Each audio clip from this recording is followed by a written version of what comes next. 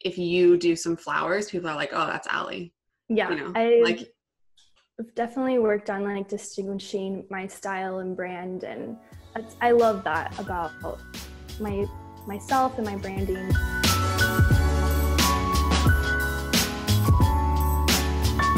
Hey, I'm Becca with the Happy Ever Crafter, and in this week's interview, I'm talking to Alli Koch, who is teaching us the ins and outs of floral illustration. So if you've seen Alli's work before, you know that it's got a distinct look, and you know that everybody is trying to draw like Alli Koch. So in this lesson, she's walking us through all her tips and tricks and giving us a little insight into how to draw like her. So let's jump right in. Alli, welcome back to the show. I'm super excited to be back.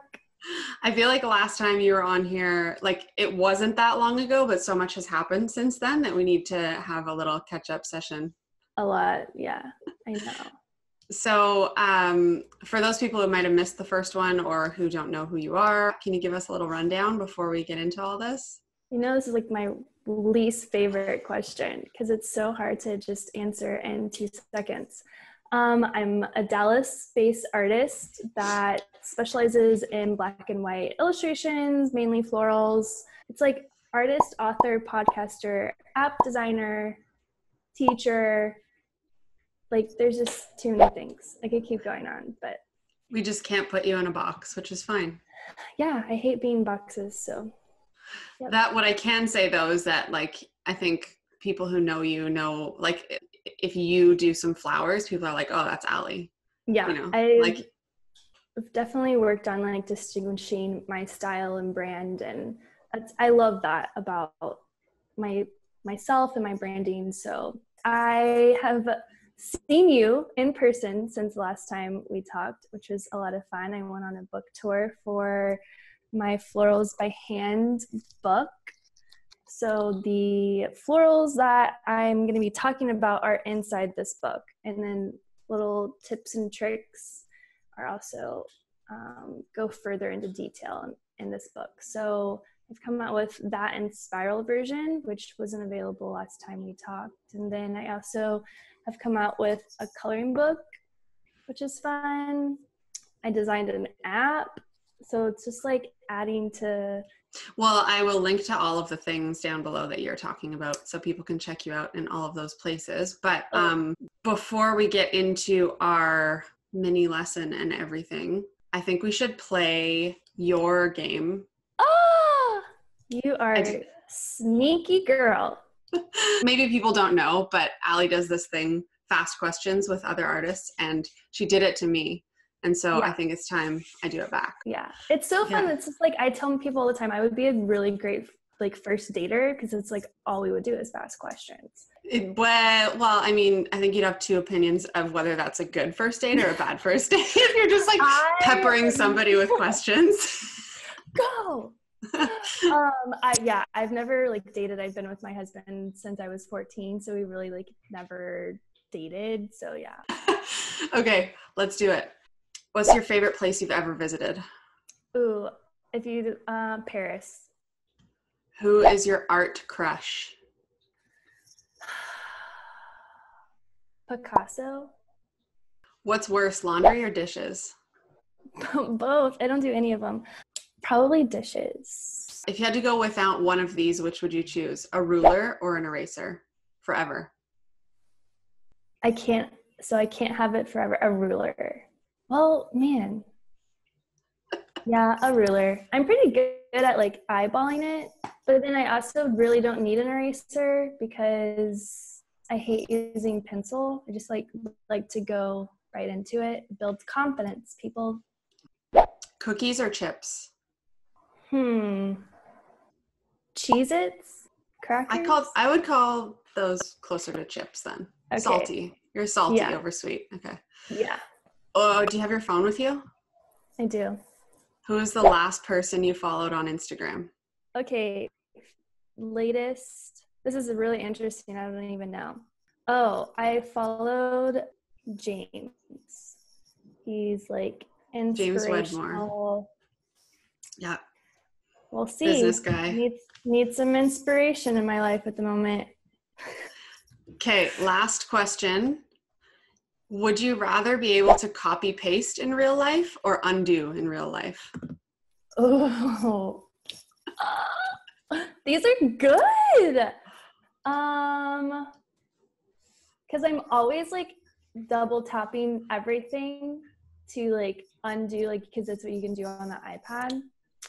Probably undo. Okay. Yeah. I like to, when I ask people this question, I like to go really deep with it because, like, if you I really know. think about it, there's a lot of different ways you could go. Like, you could copy paste money, you could copy paste Oh, food, right? okay. Now, if you're like thinking about it that way, It's gonna bother you all day now. because now it's like undo. Like, do you have a lot of regrets, Alli? Like, I don't know. So I I'm had like, this conversation with somebody recently about how it kind of is like telling whether you're an optimist or a pessimist, because it's like if you're a pessimist, you're like, oh, I'm gonna undo that thing I did. But if you're an optimist, you're like, I had a really great time that day. I'm gonna redo that day. You know, like optimism versus it's an interesting one. It's a good one. Right now I'm struggling with some, if you would have asked me this probably like 2 weeks ago, I probably would have said copy and paste. Right now I'm in this like weird end of year funk, very like people think that I might have it all together, but everyone goes through their struggles, and end of year, it's always that like weird time of self-doubt. Everyone goes through it. Like, I'm going through it right now. So that's probably why I said undo today. Oh man, I know. I'm tempted to dive into that topic I know. with you right now We because literally talking on it right now. Yeah. I am with you. So at this point in our conversation, Alli and I went off on like a crazy tangent talking about some really real and honest artist entrepreneurial burnout stuff that both of us were just not planning to talk about and ended up talking about for like 40 minutes. And so I was going to cut it out of the video because it's sort of a really real and honest and personal conversation that Alli and I got into. But I think it's really valuable for a lot of people. That being said, I didn't want to keep it in this video because this video is supposed to be a lesson about how to draw florals, which we're getting to. So if you want to watch the rest of the conversation Alli and I had about burnout and all of that stuff, you can click up here and check that out. But if you're here just for the floral lesson, just keep watching. It's coming in a second. Okay, so got fast questions out of the way. And I know that in our last interview, we did more like interviewee questions with you. So I think we should just jump into the lesson. I know everybody's going to want to see your floral demonstrations, and then we can chat a little more after.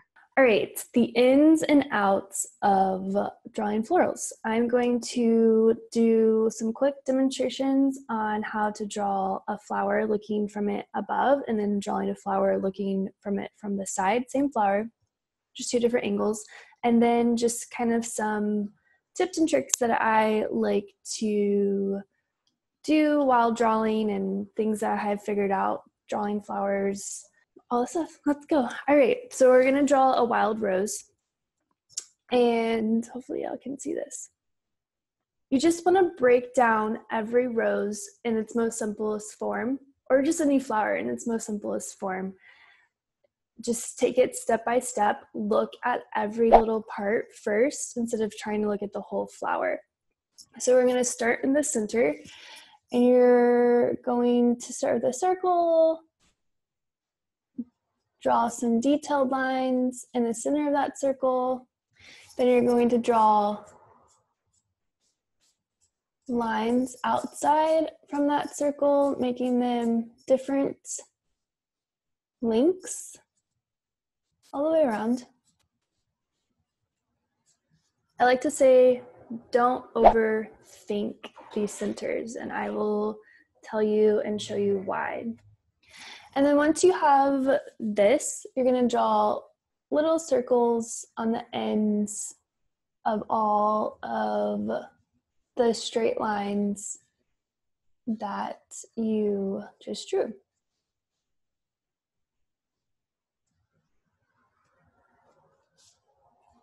Like so. If you feel like you have lost your first step, that initial circle, go in. This is kind of tip number one. Go in and scribble. I don't know what any other shade, I like to say scribble, just along that lower part. And then now that makes that first step pop more. Now we're going to draw the petals, and this is sometimes the scariest thing that you can do, but it's not. It's really simple. You just break it down. You want to, if you're looking at a flower, you want to draw the petals that you can fully see first. So if there's petals that are underneath or you can't see all the way, you're drawing those, you're gonna draw those last. So you wanna draw your anchor petals first. Those are the petals that you can fully see every single edge. I like to kind of do that and then make them on opposite ends, so it's easier for you to overlap the other petals. So we're gonna start on one side. Watch how easy and simple this is. We're going to draw 2 C's and an S. You ready? I'm gonna draw 1 C. You see that curve? Another C. And an S curve. It's that simple. Break down every petal like that. Do it on the other side. C, C, S. So now you have your anchor petals. So now every other petal will either overlap or underlap to complete the flower. So we're just going to keep going with all the petals, like so. And now you have a wild rose. Pretty simple. And you can shade this if you want. With this purposes, I'm just not going to, because I don't want it to get too crowded. So if we were to draw this same flower on its side, we can do so just drawing the same C's and S curves, just a little bit differently. So we're gonna do a side view. We're gonna start with the underbelly of the flower. So if the stem was to come out, it would come out this way. So we'll do a C, and then we're going to draw the upper. So this essentially is this part, how it dips. It's showing this dip. And then we're going to draw the centers, so it's these straight lines, and then the circles, like so. And then now we're going to draw the petals. There's 1, there's 2, and don't forget these dips.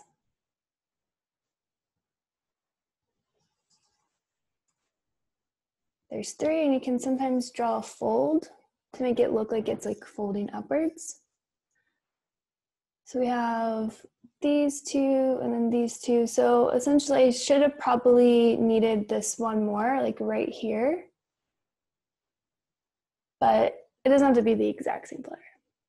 But this is essentially an easy way to draw a flower on its side view. So like this part here is the underneath of the petal. Hopefully that makes sense. Sometimes it's really hard to teach to a screen because I can't give you any feedback, or I don't get any feedback. So I'm just gonna nod my head and say, yes, you did a great job. Okay, I like to do my centers very loose, very funky, I guess, but very loose is a good term, because if you start with the center of the flower and your scale is completely off, maybe your petals are a little to the left, or sometimes they're a little to the right, or your petals are way too big and your center is super, super tiny, it's easier to go in and add a larger center to make the scale look easier on the eye. So say we do, like here's my center of the flower. And then I'm coming in, I'm not quite sure what flower I'm drawing, but for reference, I'm coming in and I'm drawing petals.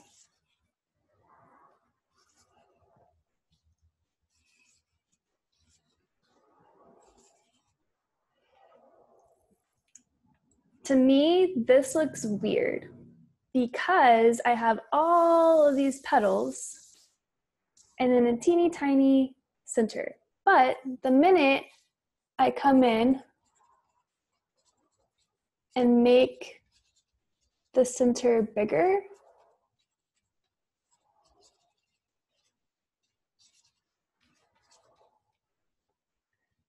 now, do you see how like now that looks more to scale?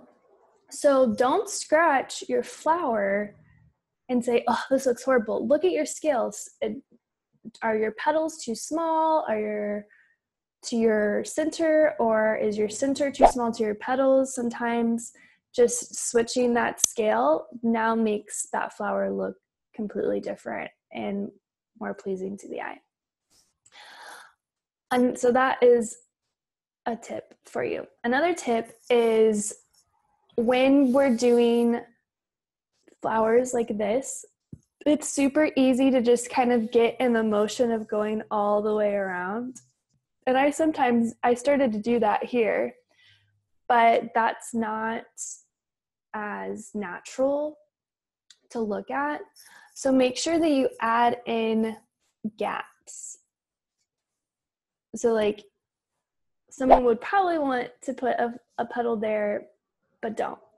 Add in these gaps to where a petal doesn't have to start where you ended the last petal that you drew. Again, hopefully that makes sense. Yes, Allie, that makes sense. So here's another gap. That's just going to help give it some breathing room. It's not going to look like you just like went around. It's going to have some personality to it. Another tip, probably the last one that we'll have. I wish you could ask me questions. If you have any questions, please message me, put it in the comments on this YouTube video, and I will help you out. But there's some flowers, like a peony or magnolias. There's some flowers that just have a really, really dense center, and they're like, there's no way I'm gonna draw that.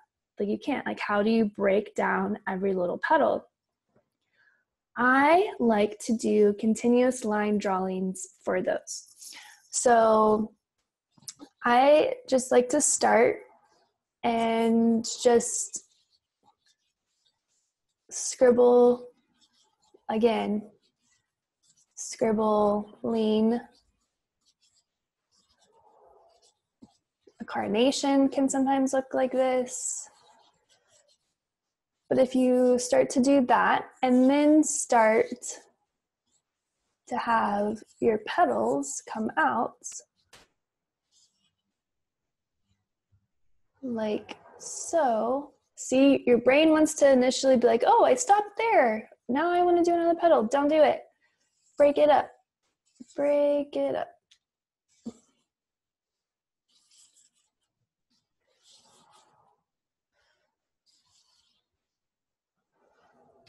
So by doing that, then it gives it that really dense, cool effect. Hopefully you have enjoyed the ins and outs of drawing florals. Awesome. Well, I think that like for me, the hardest part when I'm drawing flowers is always I can draw it on one angle, but then if I try and recreate it in like a composition and have it on different angles and stuff, that's the hardest for me. So I think that that explanation is definitely, like, if nothing else, that will help people so much. I'm so glad. Okay, Alli, rattle off the places that people can find you and get your stuff and all of those things. The easiest thing, you can go to my website, allikdesign.com, or Instagram, allikdesign.com. Click the link in the bio and it will take you to all of the links for everything right there. Amazing. And if anybody wants to grab your books, they're all available on Amazon, right? Amazon's probably the easiest, but if you want it signed, you can get it, a signed book, on my website. Nice. Yeah. And if anybody's watching this and just went through that lesson and they were like, oh my God, this is so much fun, I love it, want to know how to do more flowers, that's exactly what's in all of Alli's books. So you need to grab them if this is something that interests you, because they're great. I've got them all. You can't see them, but they're all on my shelf up here. All right, Alli, well, thank you so much again for coming on here. It's always a pleasure. And I'm sure that, you know, by this time next year, we just seem to always do one like once a year. You'll have a lot more things to talk about. Let's do it. Can't wait. All right. I'll talk to you later. Bye.